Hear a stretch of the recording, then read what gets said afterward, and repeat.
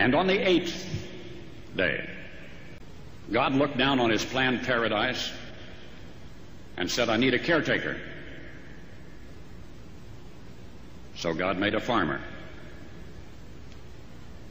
God said, I need somebody willing to get up before dawn, milk cows, work all day in the fields, milk cows again, eat supper, then go to town and stay past midnight at a meeting of the school board. So God made a farmer.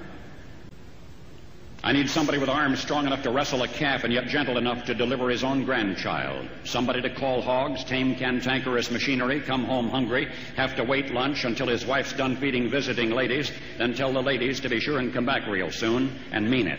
So God made a farmer. God said, I need somebody willing to sit up all night with a newborn colt and watch it die, then dry his eyes and say, maybe next year. I need somebody who can shape an axe handle from a persimmon sprout, shoe a horse with a hunk of car tire, who can make harness out of hay wire, feed sacks, and shoe scraps, who planting time and harvest season will finish his 40-hour week by Tuesday noon, and then painin' from tractor back put in another 72 hours. So God made a farmer.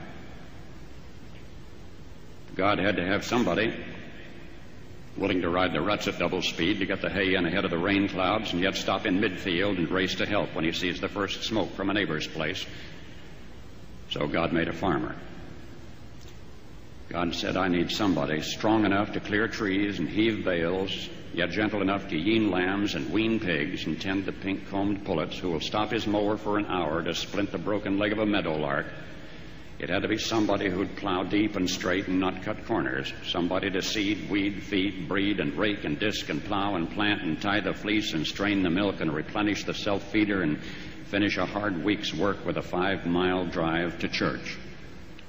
Somebody who'd bail a family together with the soft, strong bonds of sharing, who would laugh and then sigh and then reply with smiling eyes when his son says that he wants to spend his life doing what Dad does.